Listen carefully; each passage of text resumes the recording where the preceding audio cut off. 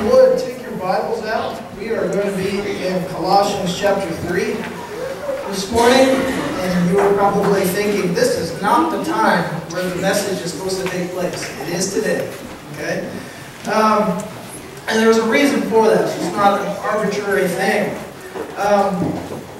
This Sunday and the past Sunday, we're talking about one particular issue, and that issue is worship. And the past Sunday, we talked about what worship is, and who it is that we worship, and that it's not so much about the style of worship that's important in the church, because there's a lot of different styles of worship, and I can get down with almost all of them.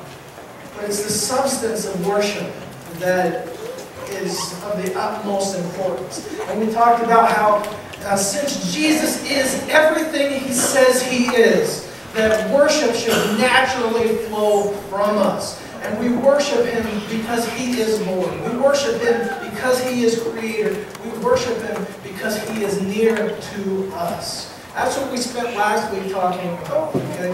The why it is that we worship and the who it is that we worship. This week is going to be a little bit more practical. It's going to be how do we worship? Because those are the questions that a lot of times we don't answer. We say, okay, we ought to be doing this, but then we never answer the question, okay, how is it that I do this? This is why I opened with the kids and the guitar. You know, I can want to play that guitar as much as anybody in this room, and I really do want to play guitar. But I have to take the time to learn how to do it. Otherwise, what I offer up to you would just be awful. You would sit here and think, why would he embarrass himself in that manner? Okay? But if I really want to play guitar, I got to spend the time. Okay? And that got me thinking this week. I had the blessing to be able to go over to Minot on Friday and go to Resonate. If you guys haven't been over to Resonate, Resonate is a ministry started by Josh Husby, and it's just an evening of worship over at First Baptist in Minot. And there are people from all ages that just come there just to worship Jesus on a Friday night.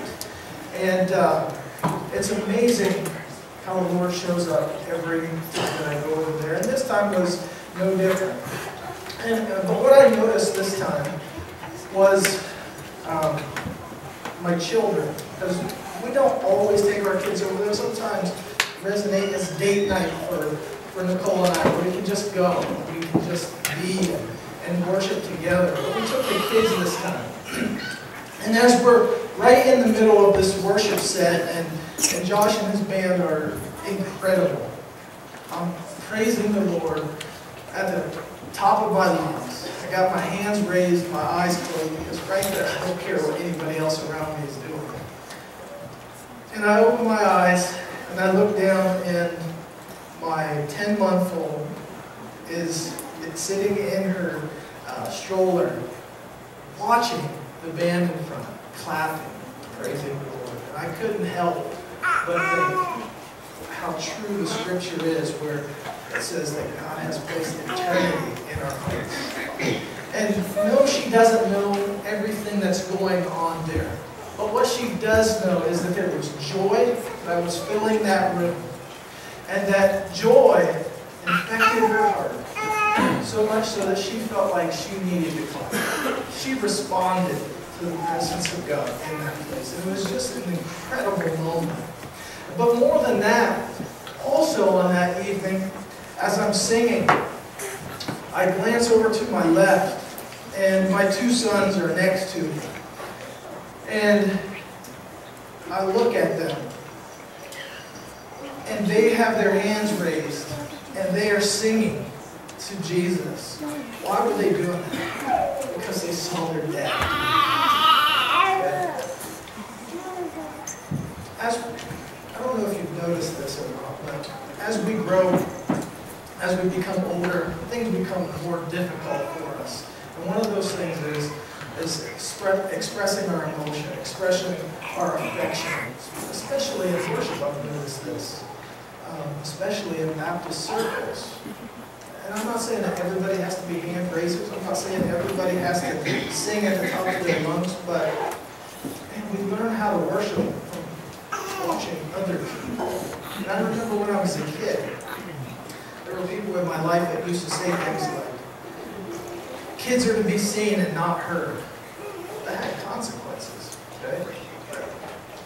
One of those consequences was I rarely talked as a kid, because what I was told was I'm just supposed to be quiet.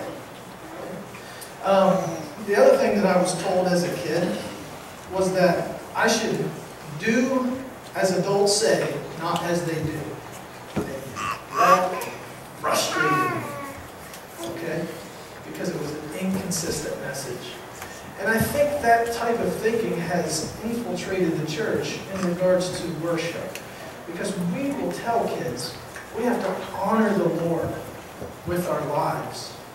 But then we don't do it. Okay? And I'm not talking about just Sunday morning. Because worship is far more than the songs we sing. Resonate or the songs that we sing in here. Worship is a lifestyle. And in Colossians chapter 3, the Lord reveals to us what worship would look like in a real practical sense if we took our faith seriously. And this is what I want to share with you this morning. It comes from chapter 3.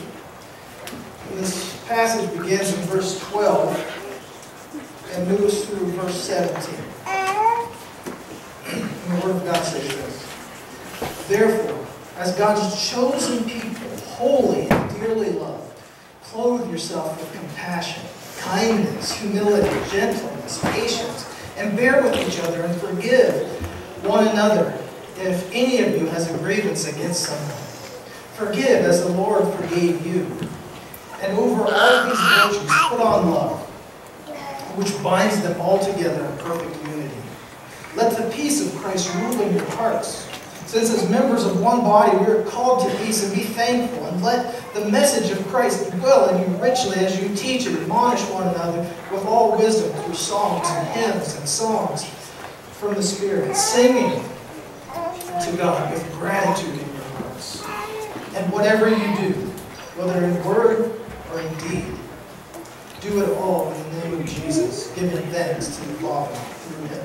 In this passage, we see three things that I want to share with you specifically about worship.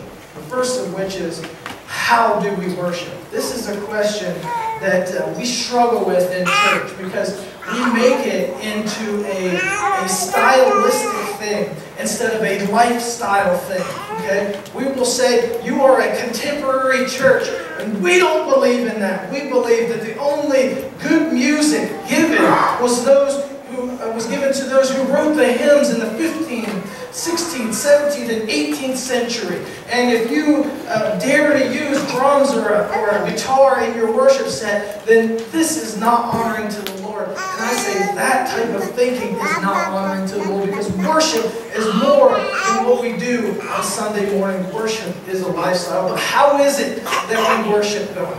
I think in this first passage, verse 12 through 14, the Holy Spirit tells us we worship God primarily through two means. Through a servant's heart and through a sacred affection. Let me show you. He says, therefore. Now that's very important that we don't just jump over that part. Therefore. Because what's before it? Paul talks to this Colossian church. And the Colossians, if you don't know about the Colossians, they have lost their way. They were a very worldly church. And most of the epistle is a rebuke to them and an encouragement to come back to the God who they fell in love with in the beginning. And he said, therefore, because God has done everything for you, Jesus laid down His life so that you can live, and He has raised you to new life. Set aside these worldly desires. Set aside this sexual immorality that's inundating your culture. Set aside drunkenness. Set aside all the vices that are just taking down your culture. Set aside those things because you have been raised to new life in Christ. And therefore, because this has happened, as God's chosen people, holy and dearly loved, clothe yourself with compassion and kindness and humility and gentleness and patience. How is it that we worship? We worship God with a servant's heart. Why do we worship Him in that way? Because that's what He has done for us. He says, you are God's chosen people. Don't lose sight of that. It wasn't a random accident that you find yourself here this morning. If you are in Christ, it was not a random accident that you fell into the kingdom of God. Okay? It wasn't as if there was this line of people strung up through all of eternity and God walked by and said, you, and you, you're in. Everybody else is out. It wasn't that. God had this plan and purpose. He had you in mind. He pursued you to the ends of the earth, some of you, to bring you back to Himself. Okay? You are chosen and dearly loved. It means that no matter what anybody says in this earth, that you have a great significance. There is a profound meaning to your life, and that meaning is found in Him. And when we find what that meaning is, when we pursue after Him, we not only find great joy, but we choose our lives as an act of worship. Have you ever met a person who is just filled with joy all the time? I have. The guy I think of is Caleb Grubb. Okay. Caleb Grubb, I don't know that that guy has an enemy. Okay. I don't know that I've seen a time where Caleb doesn't have a smile on his face. Okay. I don't know if I have a better friend than Caleb Grubb. And the reason I say that is because Caleb Grubb lives a life of worship. Caleb is not the guy who's going to sit across from a table with me and talk through just these profound concepts of theology. But this is what Caleb will do. He will take the shirt off of his back and give it to me. And we give it to anyone. Why? Because he serves the Lord, or worships the Lord with the servant's heart. You see, for him, he has been served in such a great way.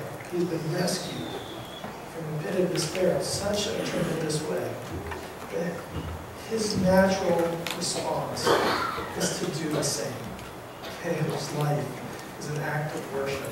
And that act of worship is inspired by the sacred affection. Because of the love of Jesus, which has been shown to him, he can turn around and show it to other people. That's worship.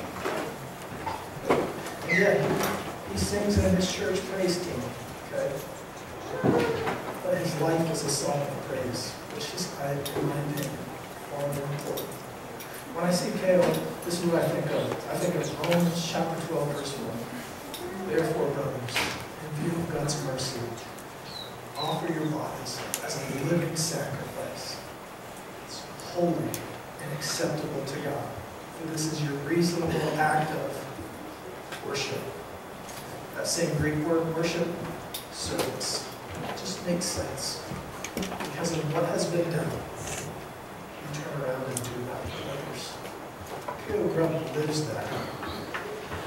Now, Lord, this morning, you say that others can learn to love God the way that you love God, just by watching your life. Could they learn how to worship in spirit and in truth by watching you? To be honest with you, some days I wonder about myself. I'll tell you what, I thank God for examples like Caleb Grubb.